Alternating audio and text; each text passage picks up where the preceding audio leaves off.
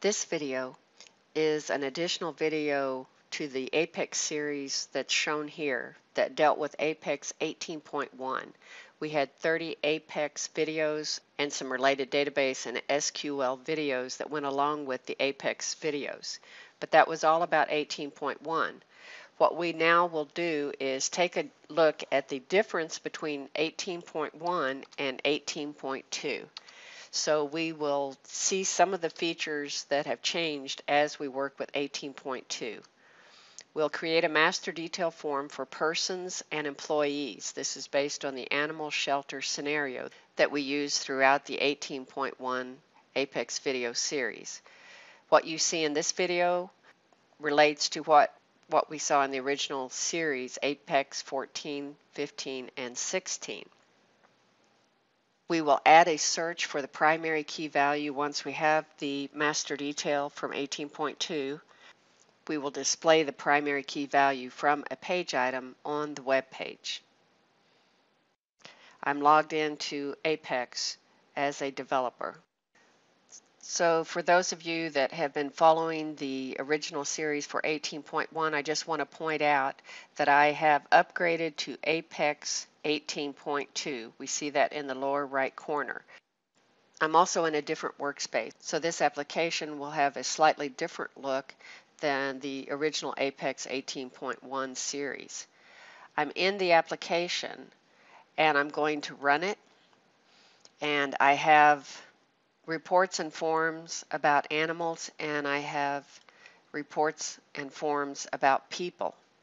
In 18.2, you get some changes to the master detail form that are going to be very useful to you.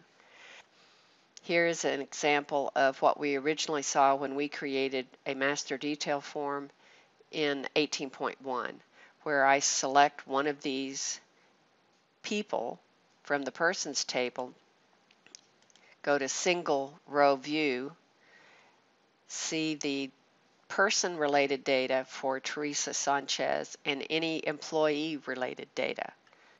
If I go to version 2 of the master detail, then what I see is a left side pane where I can search, take that search value off, so I could type in Sanchez and then select one of these and see in the top half of the right side region, I see the person data and then the related employee data.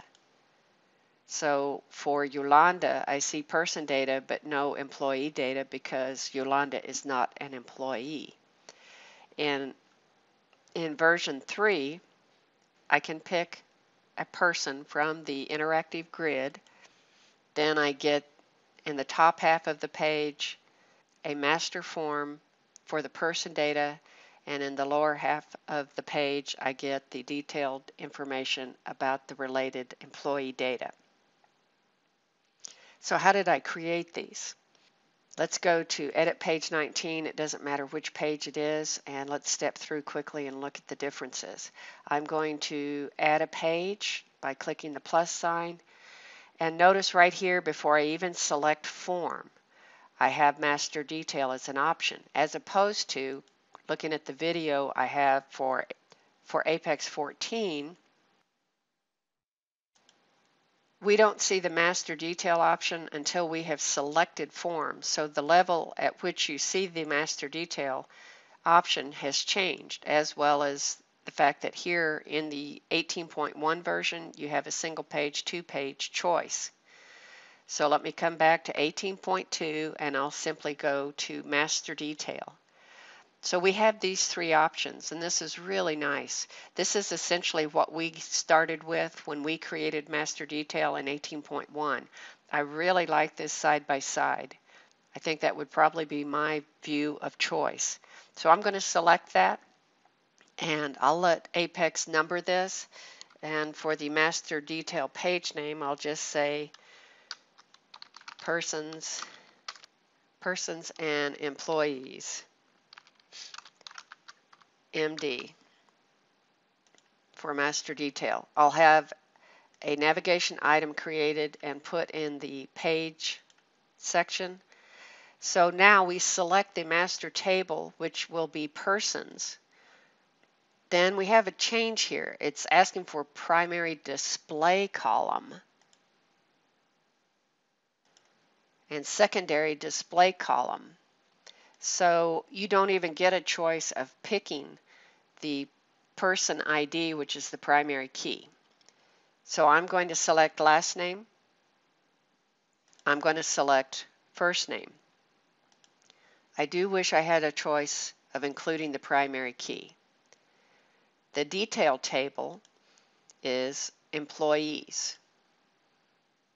Notice we could add another section for a detail, and I'll do that in a separate video for 18.2. We'll do a create, save that, and run that, and this is what we get. So over here, again, I can type in Sanchez.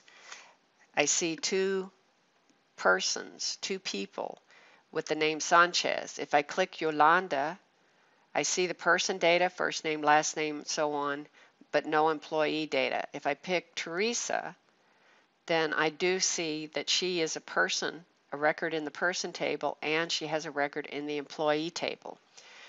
So from my previous videos, you know that I want to see the primary key. Also, let's say that I wanted to search, and I actually don't know what the primary key value is for Teresa, but let's say it's 90010.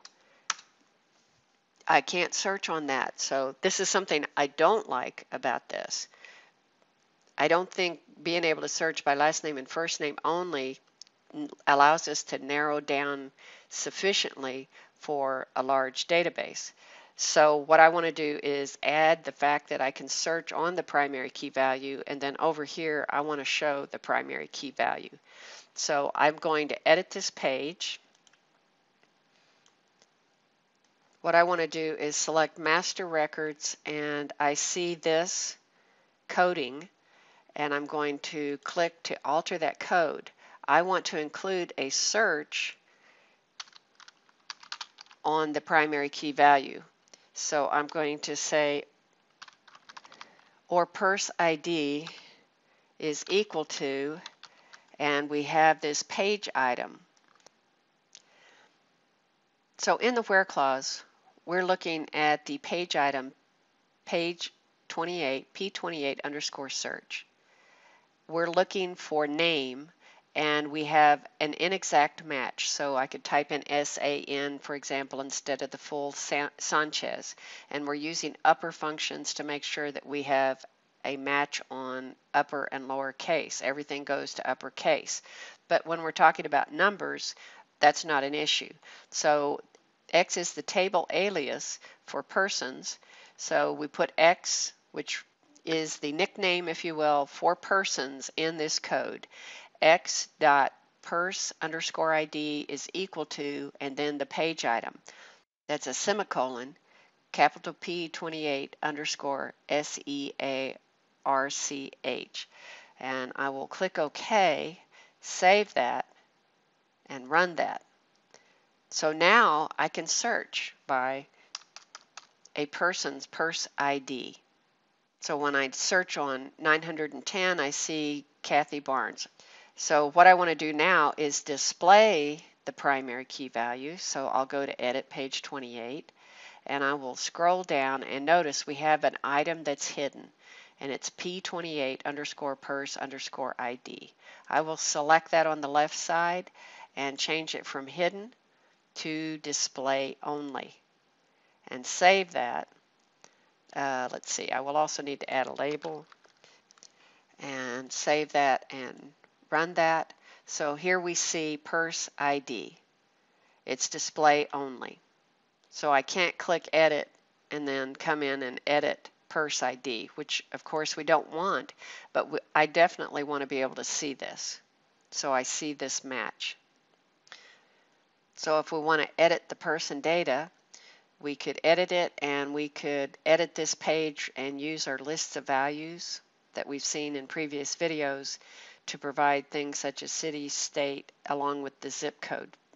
If we want to edit the employee data, we would click and get a modal form that pops up And again, we could edit this and provide lists of values for role and status. I really like this a lot. I think this is a great improvement over what we've had for master detail.